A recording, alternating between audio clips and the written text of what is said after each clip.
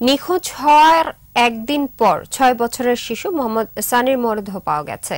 রোববার রাতে রাজধানীর গুলিস্তান পুলিশ বক্সের সামনে তার বস্তাবন্দি মরদেহ ফেলে যায় দুর্বৃত্তরা। সানির পরিবার জানায়, শনিবার সন্ধ্যায় নিখোঁজ হয় সে। পুলিশ মরদেহ উদ্ধার করে ময়না তদন্তের জন্য ঢাকা মেডিকেল কলেজ হাসপাতালের মর্গে পাঠায়।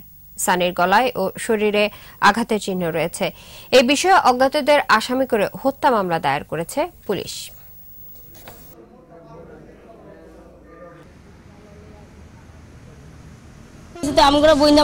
তোমরা সাবধানে থাকো, ওরা যে কোনো মুহূর্তে ক্লাবের পোলা বানায় তুমি করে মারতে পারে। আমাদের ওই ট্রাফিক বক্সের পাশে একটা বস্তা ভর্তি এই ছেলেটা 5 বছর বয়স, ওর লাশ পাওয়া গেছে। আর আমরা কাজ করতেছি আর কি, আমরা কিছু সাসপেক্টের নামও পেয়েছি, তো তদন্তের স্বার্থে সবকিছু তো বলা যাচ্ছে না। আমরা কাজ করতেছি, আশা করি আমরা খুব দ্রুত এটা ব্যবস্থা বের করে ফেলবো।